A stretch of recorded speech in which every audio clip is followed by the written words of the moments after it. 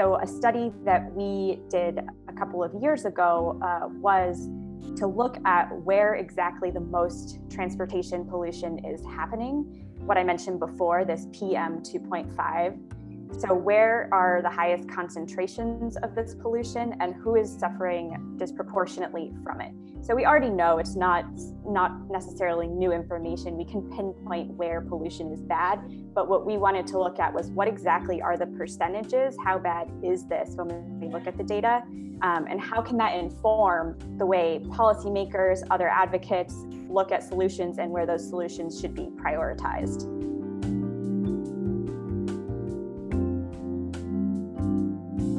Welcome to another in our series here on how we will emerge from the pandemic and transform our public transportation system.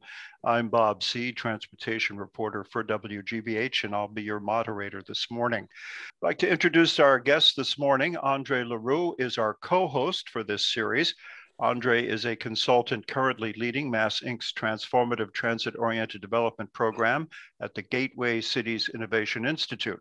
Previously, he led the Massachusetts Smart Growth Alliance, where he championed zoning reform and other policies to support walkable, affordable, vibrant, and diverse communities.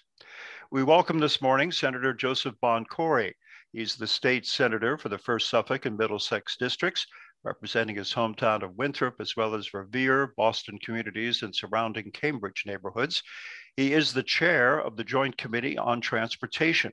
He's the chair of the Senate Committee on Personnel and Administration, vice chair of the Rules Committee, and member of the Senate Ways and Means Committee, Financial Services Committee, and Ethics Committee. Also joining us is Mela Bush-Miles, the Transit-Oriented Development Director at Alternatives for Community and Environment, known as ACE. She is a nationally recognized climate and environmental justice activist, as well as a regional expert in public transit equity, with years of experience building programs that achieve climate and transit equity wins for low-income communities and communities of color. And Paulina Muratore is a senior campaign organizer for the Clean Transportation Program at the Union of Concerned Scientists. In her role, she manages UCS transportation campaigns in the Northeast and Mid-Atlantic states with a focus on mobilizing UCS members, activists, and other experts to reduce tailpipe emissions while building a cleaner, more equitable transportation system. Quite a panel this morning, and we welcome all of you. In general, the last few programs we have been dealing with how we will transform our transportation system as we come out of the pandemic, what opportunities that affords us to change how we do business, and how the pandemic itself may transform what our transportation system looks like. And this morning, we're focusing on climate and health, the effects of transportation on health, and how we can improve the situation here in Massachusetts.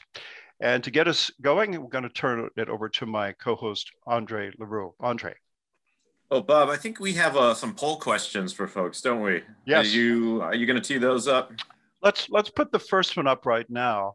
We're asking you what percentage of greenhouse gas emissions produced by transportation in Massachusetts. You see 3 options there.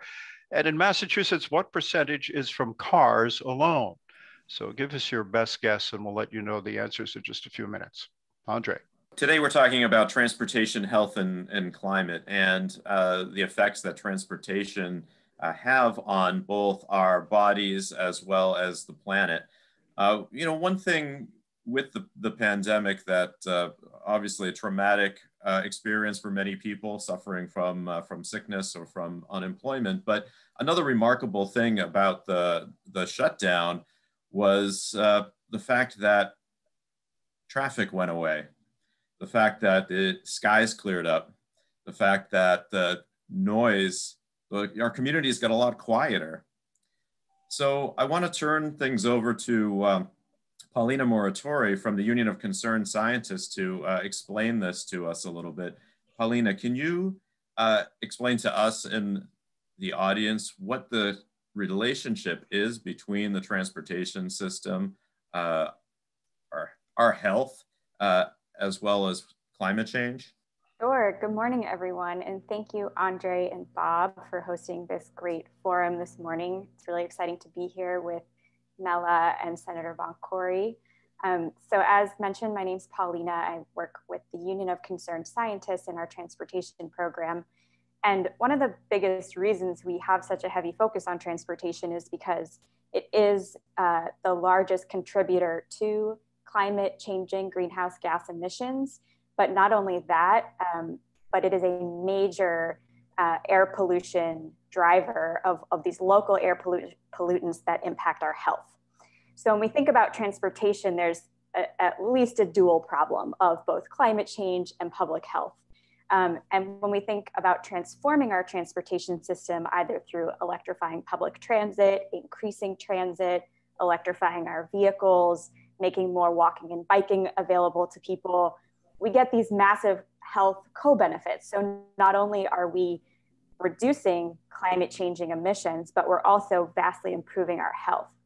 And one of the biggest health pollutants I'll mention that we'll talk about a little bit more later is PM, or particulate matter 2.5, which is a very, very small particle. It's much, much smaller than the dimensions of a human hair. They're invisible.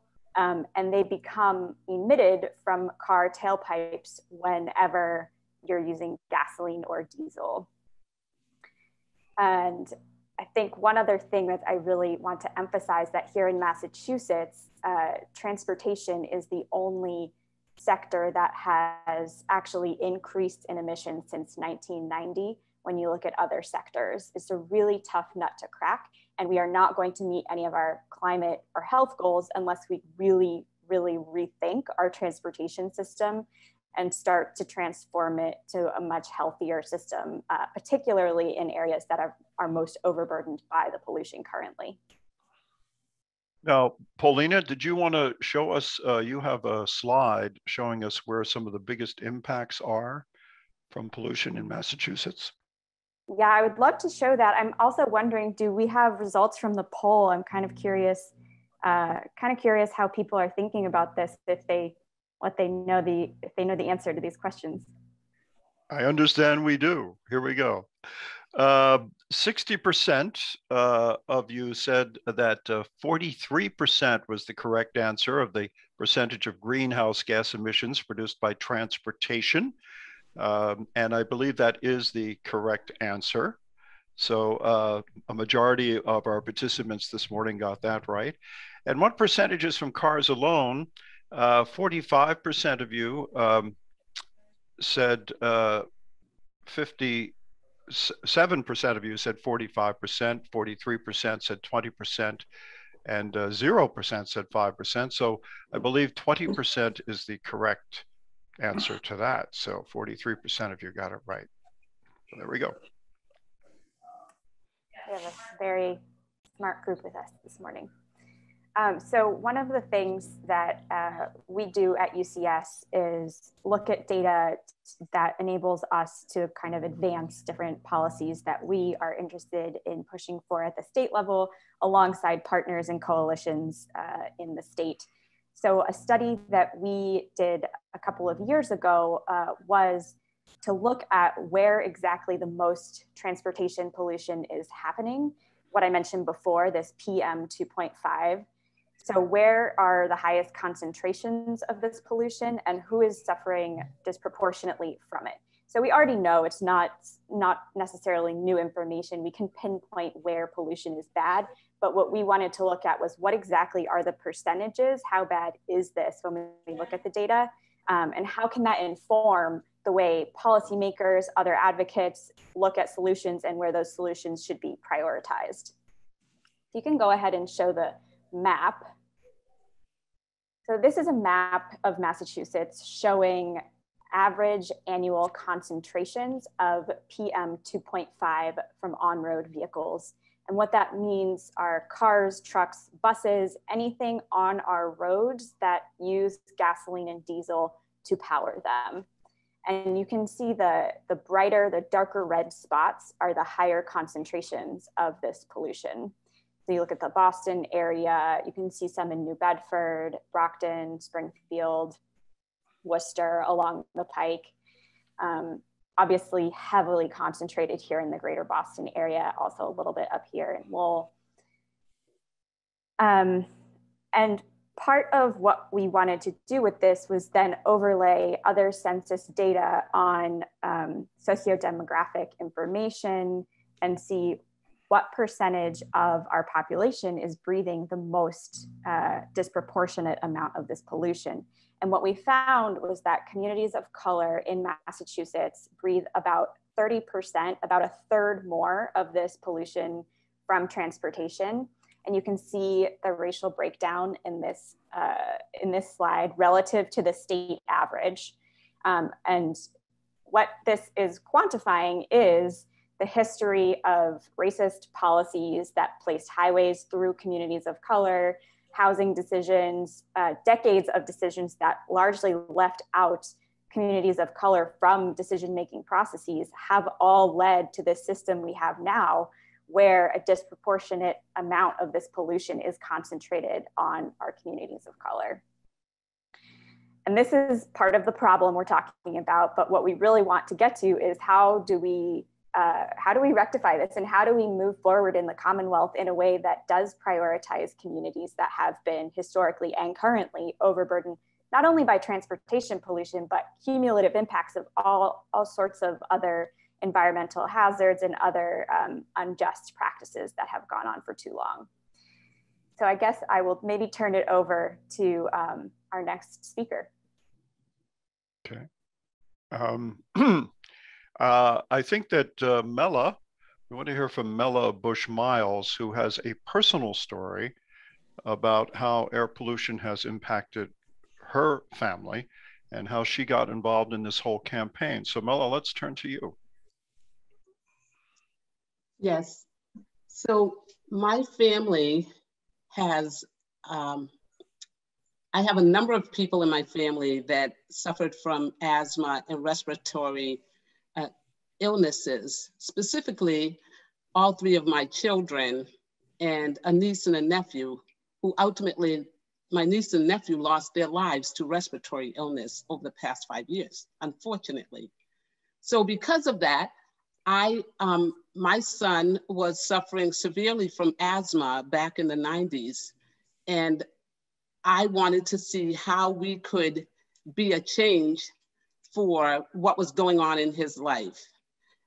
So I started getting involved in going out to meetings in the community, and ultimately got involved in a way to address indoor air quality in the schools, in our homes, as well as working to address the issues around public transportation.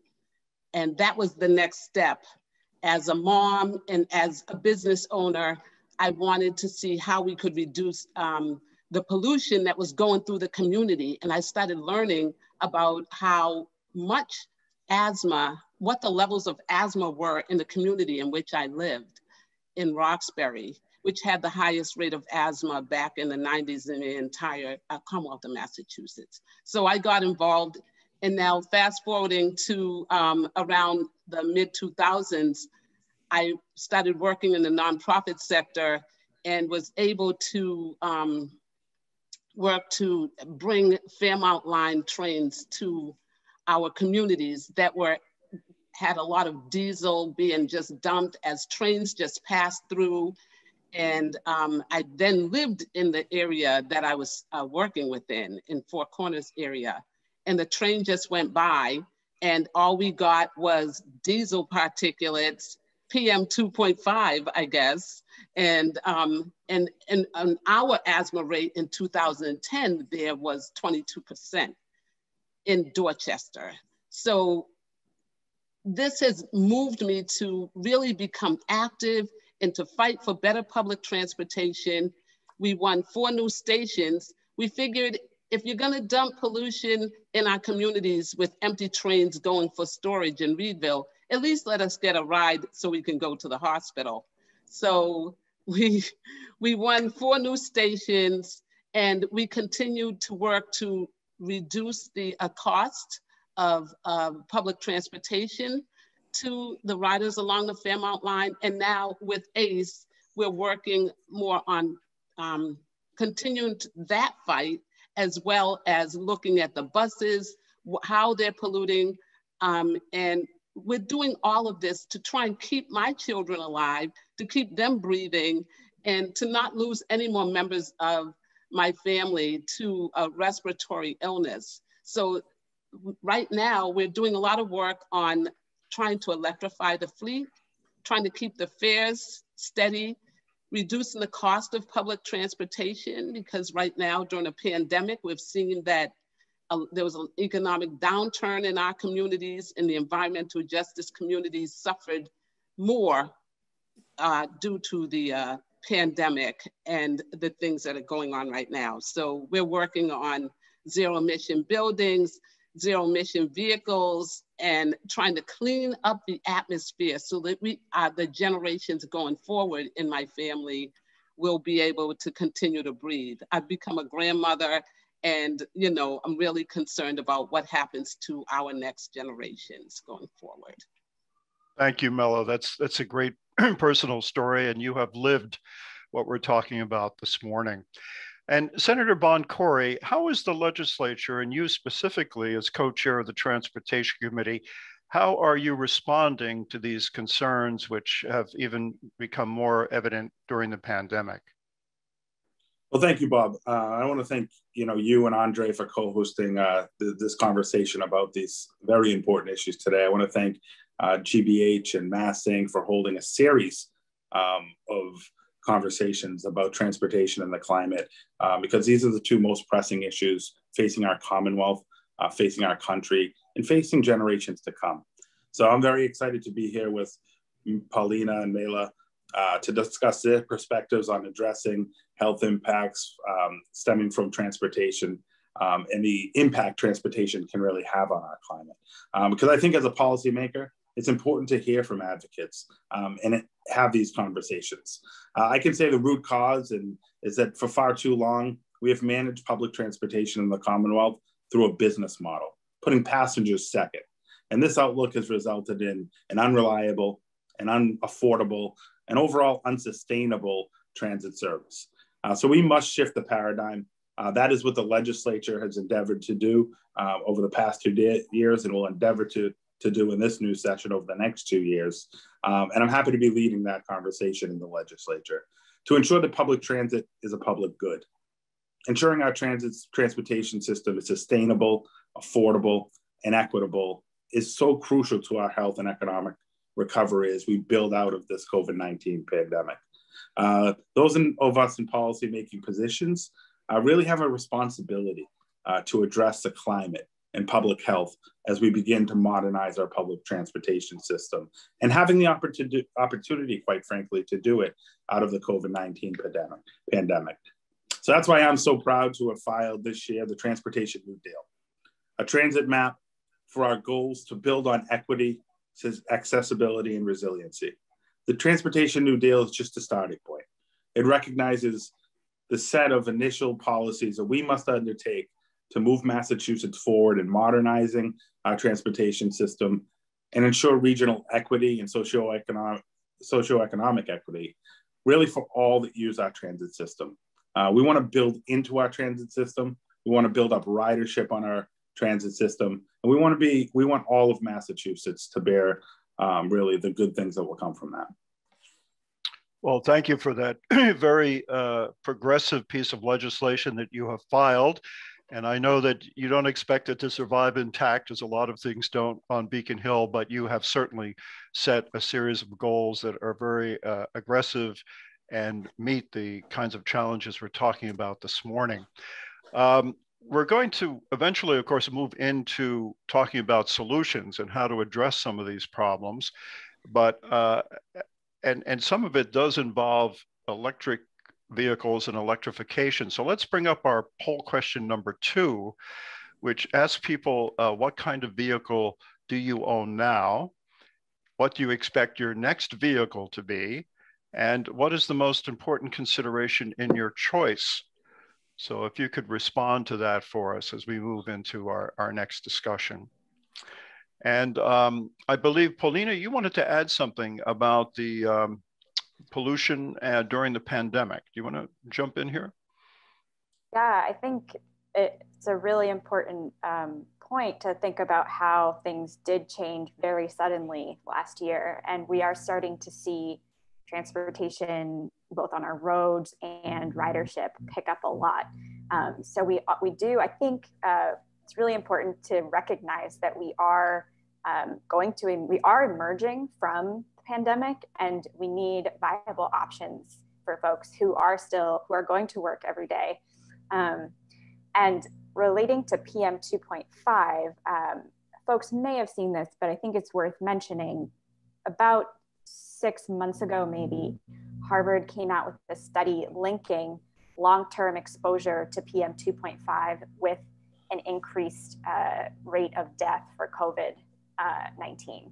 So there was a connection, just thinking about disproportionate burdens and cumulative impacts in communities we know in the Commonwealth that have faced such disproportionate amounts of pollution, also were at the same time suffering disproportionately from COVID-19. Paulina, you had a map of the state that shows, I think, where a lot of the impacts, environmental impacts, are hitting.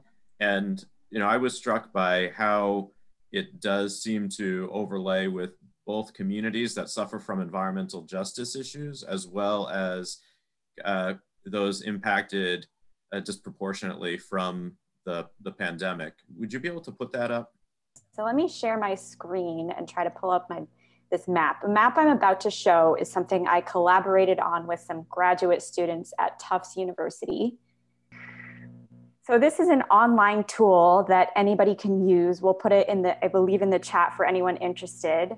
And this is a screening tool that we called MassRoots, which overlays a lot of different environmental and census data to look at, again, similar to the map before, but with more detail. So it's not just transportation pollution, but it includes access to transportation, walk scores, bike scores, other environmental hazards, rates of asthma, rates of other respiratory diseases, other cumulative impacts that do highlight specific census tracts as scoring very high within all of the indicators in the tool. So what you can do is zoom in, and you can click on any census tract, and it will show you a lot of the data for that particular area. So just for example, let's click here. And just the colors, as you can imagine, the dark red are the higher scoring, meaning most cumulative impacts in terms of transportation pollution and transportation burden. So if we just click here, for example, this is somewhere between,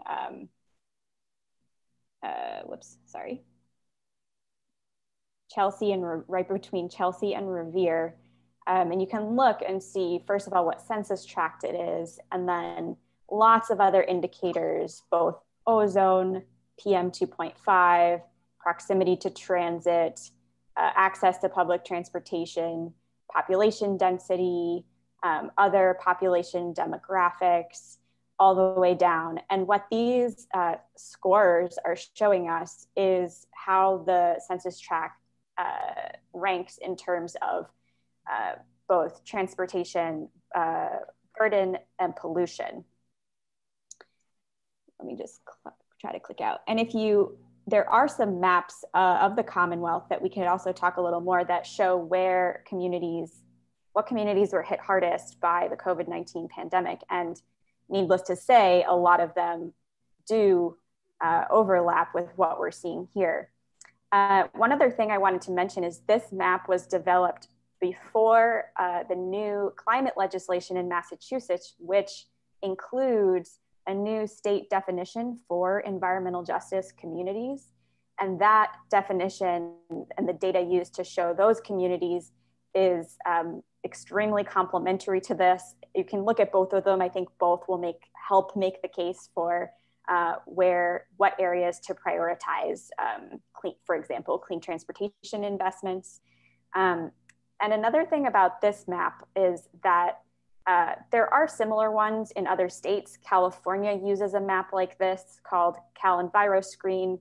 There's a national map called EJ-Screen. But the main difference between this map and something like CalEnviroScreen is that we explicitly include race as an indicator, which CalEnviroScreen does not. And we think that's a really important thing that we need to consider as we think about history.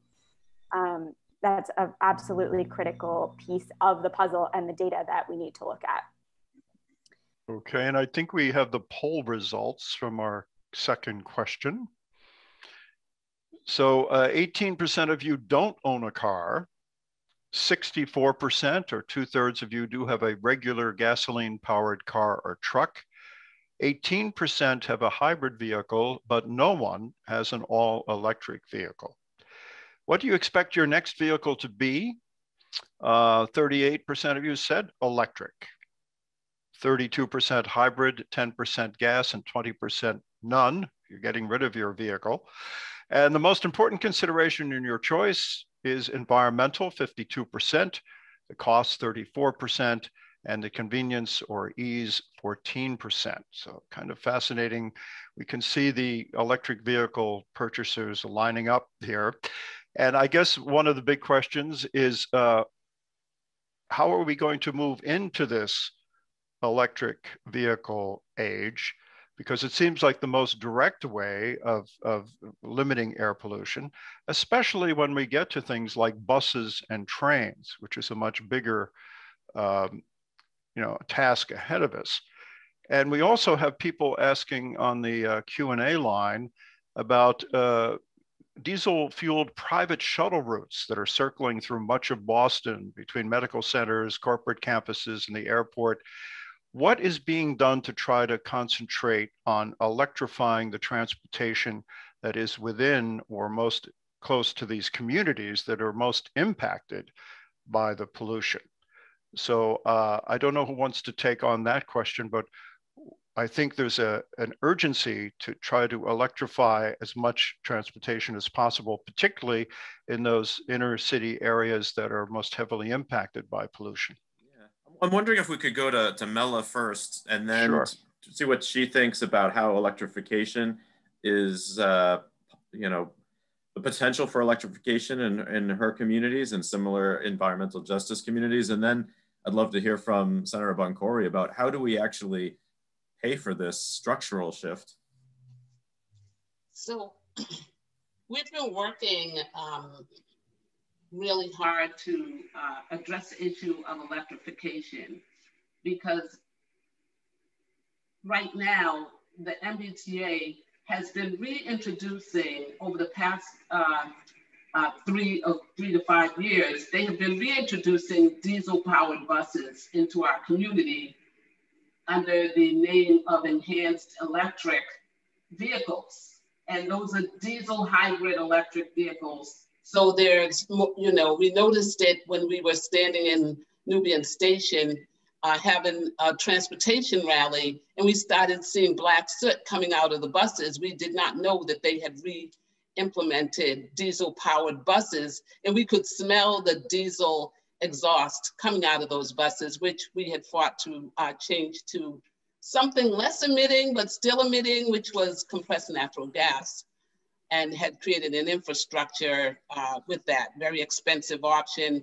But so now we're looking at zero emission buses, and we're working to move the MBTA to do that sooner rather than later. There's also a pilot that the MBTA has agreed to do on the Fairmount line of electric trains. On the Fairmount line, the Providence-Stoughton line, and there's 3 lines that they'll be piloting zero emission electric trains and electrifying those actual routes. But the buses, they had not planned to change the buses in our communities until 2035, we found out. While they're removing the overhead electric buses and working to change those out in Harvard and Watertown, Harvard Square, to battery-powered buses. So our advocacy with our coalitions is really working to get them to move in the other direction, to come closer to this time, and we're asking them to get the trains moving within the next 3 years, but much sooner rather than later. We don't have time to wait or to waste.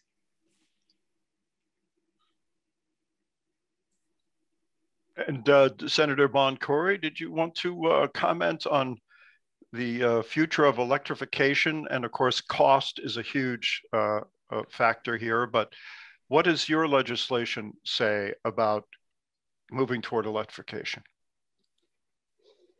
Sure, I'd be happy to talk about it. I think with all transportation policies, we need to take an equitable approach when talking about getting to zero emission vehicles.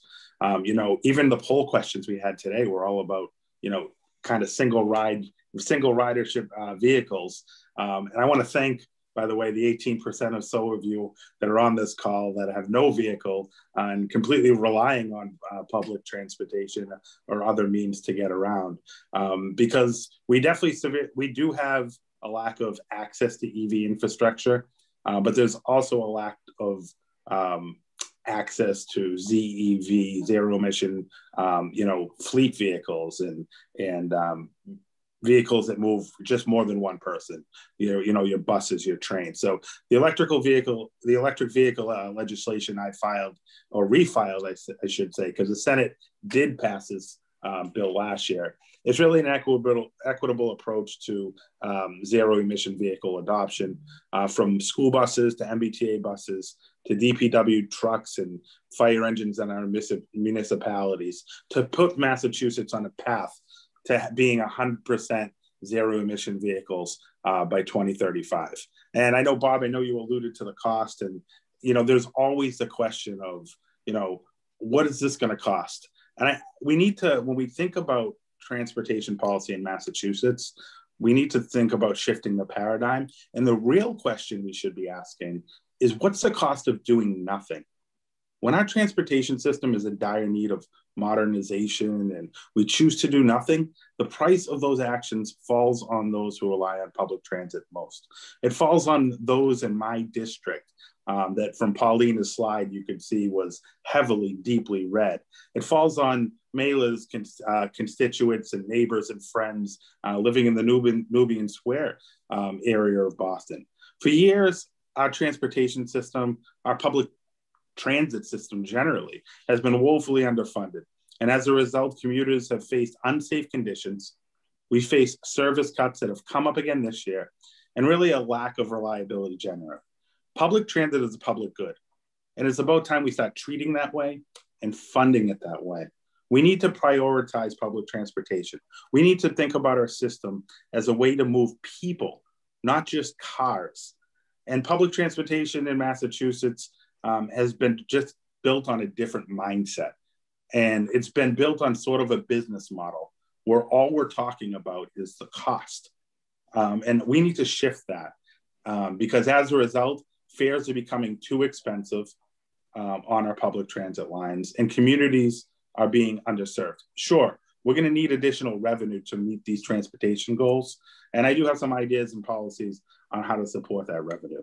But the real cost we need to be talking about is the cost we've all borne, people across the Commonwealth have borne. And that's the cost of doing nothing. And that's what we've done for far too long in this Commonwealth. Paulina, sorry, Bob. No, go ahead, Andre. Paulina, is electrification a silver bullet here for transforming our transportation system? No, I do not think we can rely on any single silver bullet to get us out of this system we're in today. I think it plays a really important role, but when we're looking at a suite of policies, we really, as Senator Boncore was just saying, need to think holistically and need to really be creative and not rely on only one thing. And so while the technology is appealing, you know, we have the technology for electric vehicles, it very much is here, both for personal cars and buses, everything from transit buses to school buses and in between. There are some, you know, mid-sized cars that are not quite available, but we can't just think about replacing every single gasoline or diesel car and replacing it one for electric vehicles, because first of all, that doesn't solve our congestion problem. We need to be incentivizing folks and giving viable options to get out of cars and into public transit, which can be a climate solution. And I think often we forget that public transit really is something that can be considered a climate solution in addition to all of the other benefits that it brings. And so just to, if we're thinking about also how you power electric vehicles, I think what I would mention with that is that Massachusetts electric grid is very clean and getting cleaner. We're not at 100% renewables yet, but we are on our way. And just some data that we have, if you're interested, we can get this in the chat. UCS has a report called Cleaner Cars from Cradle to Grave, and it looks at the entire life cycle of an electric vehicle, kind of dispelling some of the myths out there about electric vehicles, which is something else is kind of like the education around this technology has been challenging to get out there for a number of reasons. And just one fun statistic to put out for the Commonwealth, if you plug in an electric vehicle today, let's just say a 2019 Chevy Bolt, which is the only fully electric car that company actually offers, if you charge it in the greater Boston area, it produces as much global warming pollution as a gasoline vehicle getting 129 miles to the gallon. So a regular car gets around 25 miles per gallon. And then if you're thinking about the equivalent pollution, an EV would get the equivalent of 129 miles per gallon. And we have a tool that you can actually put in your zip code and figure out what your pollution is if you're charging on your grid. I think that's maybe, I was going to say one more thing and I just completely lost my train of thought. So I think, well, what about is there the materials that are used to create electric cars? I mean, are there efforts being made to reduce the toxicity of them? And yes, there are. And I hate to keep saying I have a report for that, but we do have a battery report that we just released that talks a lot about batteries and some of the problems, some of what's working. All cars have batteries. I mean, we all know this, like your car battery dies. There are a lot of problems with the parts of the cars we already have. So I don't think, again, there's no one solution that's going to fix everything. And another benefit I think we're starting to see from larger batteries like electric bus batteries is that they can help stabilize the grid through something called vehicle to grid technology. So when you're not using an electric school bus or an electric transit bus, there's a way for us to work with our electric grid, and that actually helps balance the load on our grid. So there are a lot of benefits and really interesting things that these batteries can do for us. In addition to reuse, when a battery is done, there are ways to use it for solar or energy storage. So there's many, many things. It's not perfect by any means. And I think a lot of the practices around sourcing the minerals and materials need to be improved.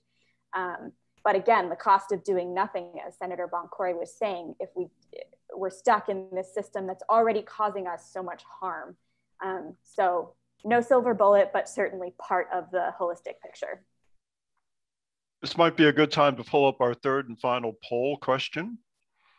Which modern low carbon transportation solutions do you want to see in Massachusetts?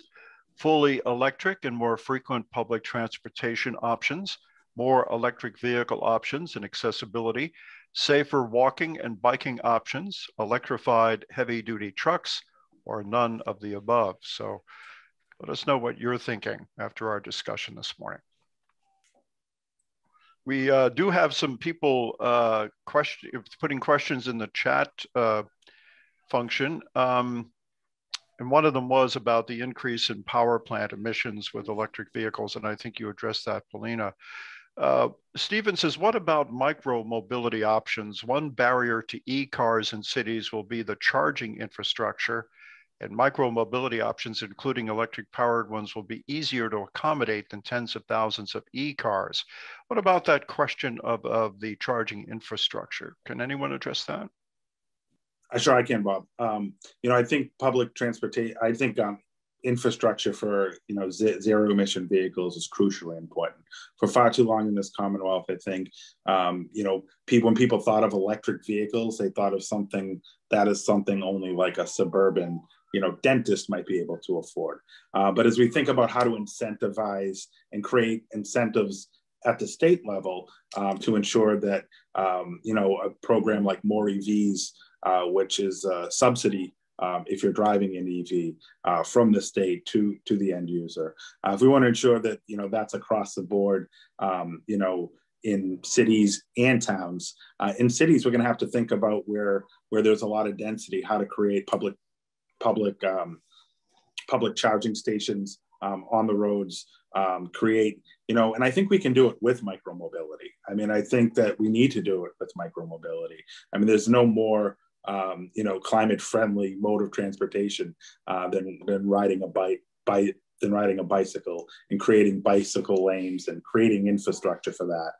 So I think, we need to really, stop pandering to motor vehicles, individual single-user vehicles on our roadways. We need to rethink our roadways that are as shared spaces with pedestrians, with bicyclists, and with motor vehicles. Hopefully with very robust bus lanes as well. And hopefully the buses riding in those are free. One question was directed toward Mela, who would like to answer it, and it's how do we improve transportation in Roxbury, Dorchester, and Mattapan without further gentrification? So the question is the reason why I do this work, and that is we have to build a voice amongst ourselves within our communities and empower ourselves, and then to speak to folks like Senator Boncore and to, advocate through with our public officials, our state elected officials, and local, municipal, the mayor of Boston, and so on and so forth. The way to address the gentrification issue is really a complicated one because displacement often follows improvements, because then better public transportation becomes an amenity and not the lifeline that it is to our communities. Along the Fairmount line, what we did to address that was to actually go and look at addressing policies that are connected to transit hubs, like the Nubian Square, like the Fairmount line. And that was really looking at changing the way that the city deals with it. And we wanted to improve access to jobs so that we could help to improve income levels so that people would be able to pay to stay. So we've been working on that with some of the coalitions that I'm involved with. We're also working on creating policy level changes to how people can stay put. So for example, there was one around real estate transfer, so that people couldn't just flip houses in the community and then flip people out of there and they end up somewhere down in another city or town. Also, looking at taxes, so that if someone built a house that was more expensive and the taxes went up on a landlord, then they wouldn't have to pass that along because they would get an abatement on their taxes, so we could protect them. So we put these special protection zones into place that we're currently still working on getting fully implemented across the board. So so that would help to improve public transportation, but also to help people to stay put so that they're not being displaced out of their community, and to make the connection between transportation, housing, jobs, and health. And so we're working really hard to help people to see how that is happening. And another way to do that is to get involved with ACE and the T-Riders Union, because we go directly to the transit officials and we fight for what we want to see happen. We testify like Monday coming up, there's a meeting with the Fiscal Management Control Board. Go to mbta.com, let your voice be heard, record your public comment, write it up, send it in, and say what you would like to see. If they've reduced some of the schedules on buses in Mattapan, in Jamaica Plain, Dorchester, they've cut off whole bus lines and routes, and we're going to be speaking out on that. So this is my little soapbox to tell you, get involved, T-Riders Union, Mela at ace-ej.org. You can email me and get involved, and we'll link you into the T-Riders Union, and that's another area that I direct with Alternatives for Community and Environment. Shall we bring up the results for poll question 3? And I do know that some people said they wish they could have picked more than one option, and they might have picked all of the options, actually. But the one that was the most favored, 54%, was fully electric and more frequent public transportation options. 9% said more electric vehicle options, 25% safer walking and biking options, 13% electrified heavy duty trucks. So thank you for that. One thing we haven't talked about is the change on the federal level. We have a new administration. Both President Biden and Transportation Secretary Buttigieg have made electrification kind of a top priority of their policy. And some of these very expensive things that we're talking about doing might in fact be funded from federal sources. What are your feelings about how the federal government, what role it should play, and how it can help try to minimize the air pollution here from transportation? Any one of you can jump in. I'd like to say that the federal government has infused some money into our local, the Massachusetts MBTA. But what we really want to see is to see how they can frame it as infrastructure. You know, when we look at infrastructure bills, public transportation has to be viewed as an infrastructure. It can't just be looked at some option, some other travel option.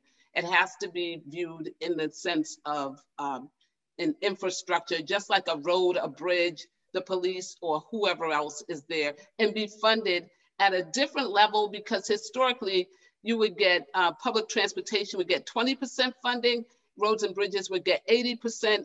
We need more funding to support public transportation in the same way that other means and modes of transportation are viewed and fully funded.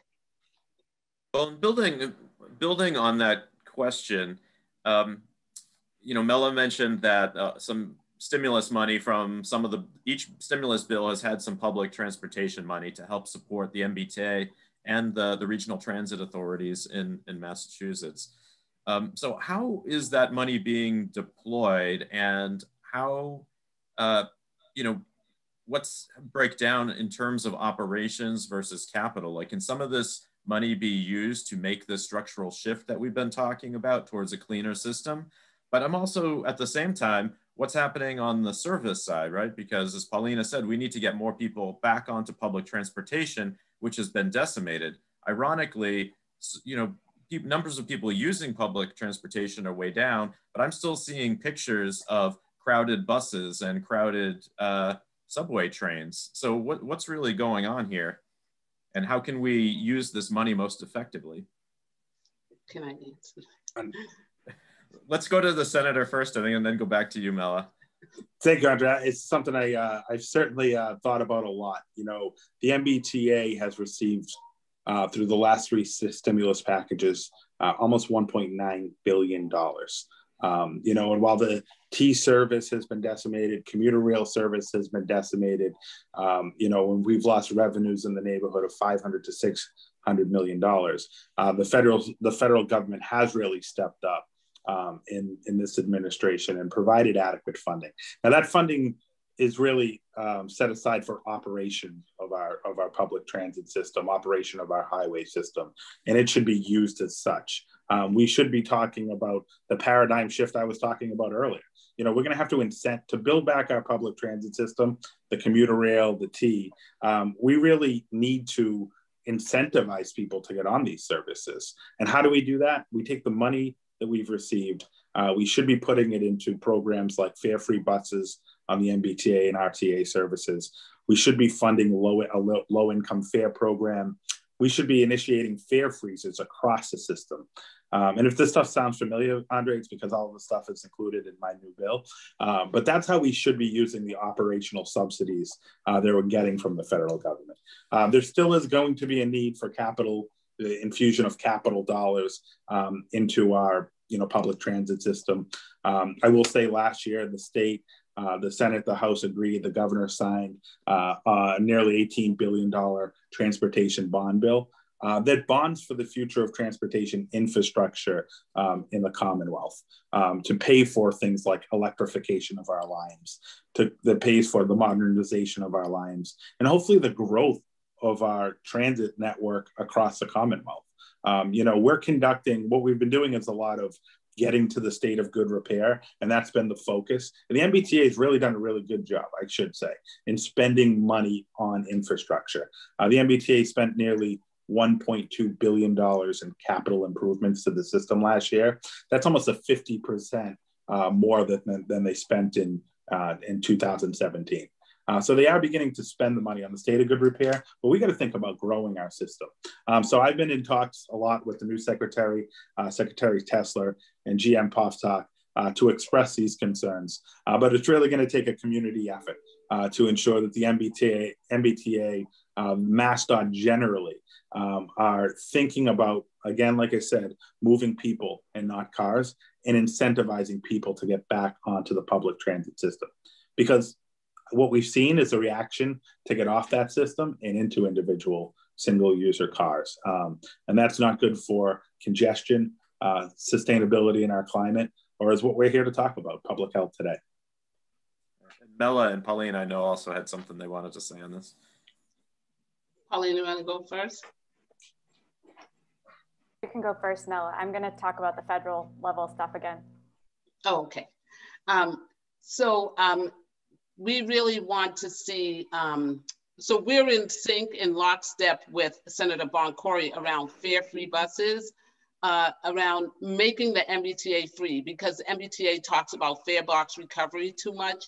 And it's the reason why when things were starting to open up and we were using words like post-pandemic, that all of a sudden, the T came and cut the service and with hatchet job, just amputated whole routes and things like that. And so we really need to see them come back around, utilize the funds that they have to make it better. Prior to the pandemic and up until the pandemic began, there were a lot of planning processes going, better bus routes, making better, the bus routes projects and things like that.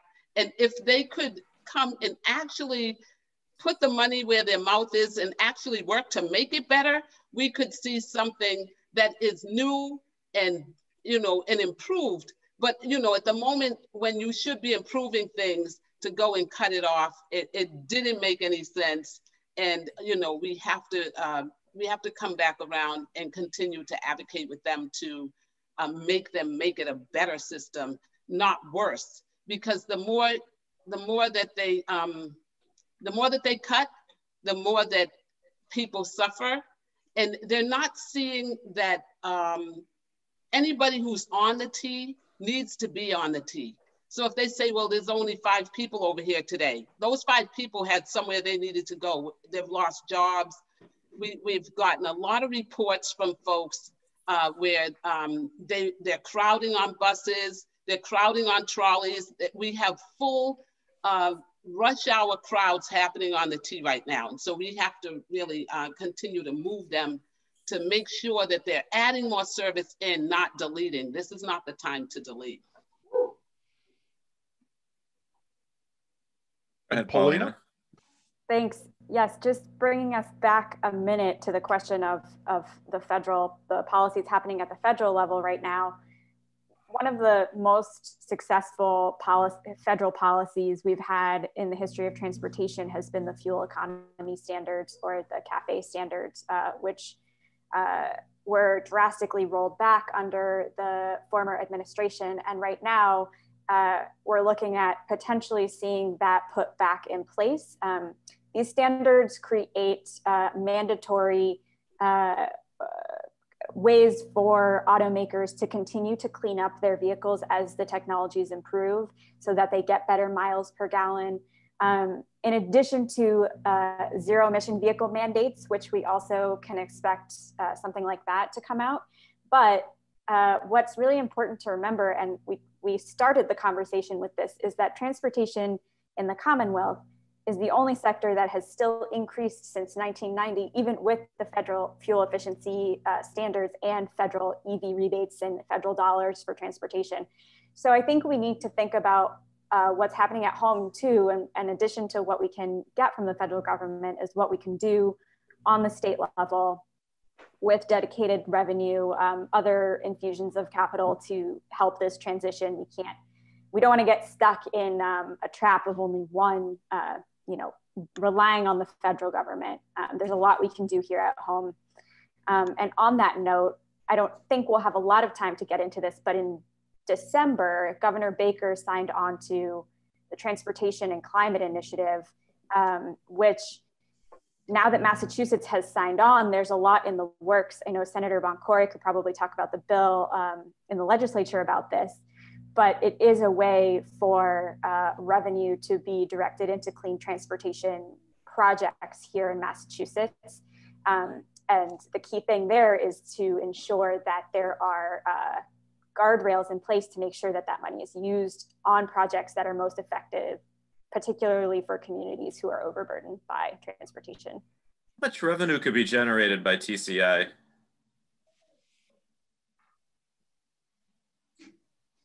Do you want me to answer, or Senator Boncore? If whoever has the answer to that question, I'm curious. You just want to make sure that the revenues are used in a way that benefits the communities, and where those revenues are going to go. That's a concern of ours, is how is that money going to be spent, and is it going to get back into the communities that need it the most? That's the concern. That doesn't answer your question, but it does. It's really, Andre, at this point, it's really hard to tell until we actually join the initiative. Right now, it's, I know Rhode Island, Connecticut, Washington, D.C., and Massachusetts have agreed in theory to join the Transportation Climate Initiative, but with more states, it could create more revenue.